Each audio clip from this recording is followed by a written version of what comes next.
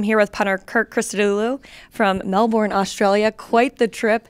How has it been since you arrived in Pittsburgh? A bit colder than I expected, to be honest. Coming from sunny Melbourne in Australia has been quite a transition to come here and see snow and live in snow for the first time. So good thing that I got some boots and stuff now to sort of deal with the ice. That's okay.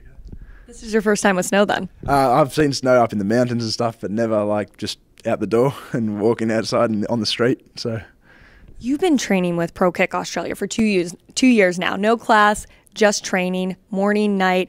What will it be like to transition into this class and football period? Yeah, I'm actually pretty excited to get back into school and just get learning again.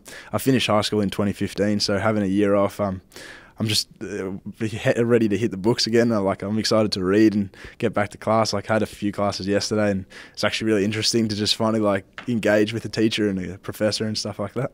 You owe a lot of your success to getting to this point to your two coaches back in Melbourne, Australia. What was it about Pro Kick Australia that improved your game? What growth have you seen? Oh, everything.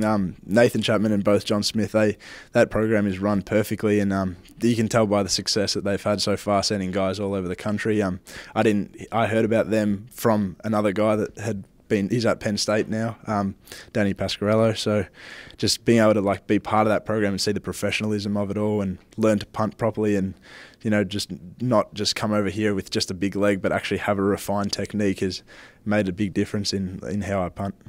You visited a lot of schools over the summer. Why Pitt?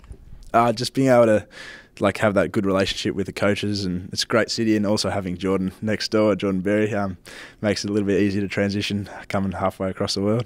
Have you two reunited at all? I know you were friends before this. Yeah, so I've known him for about 2 years, but the first night I got here, my mum told me to pack a set of sheets and bedding and stuff, but I said, I'm not going to take it all on an international flight, and next thing you know, I get in the room late at night and there's nothing there, so I've slept in my first night on a bare mattress with just a jacket. So I thought I sent him a text the next day. I'm like, Jordan, mate, you got to take me to get some pillows and doona and stuff. So he took me the next day, went to Walmart and got a pillow so at least I'm a bit more comfy at night.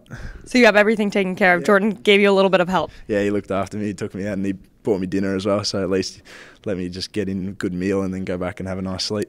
Not a bad friend to have on the Pittsburgh Steelers, huh? Yeah, exactly. It's really nice. All right, well, we look forward to having you. Thank you, Kirk. Thanks, no problem.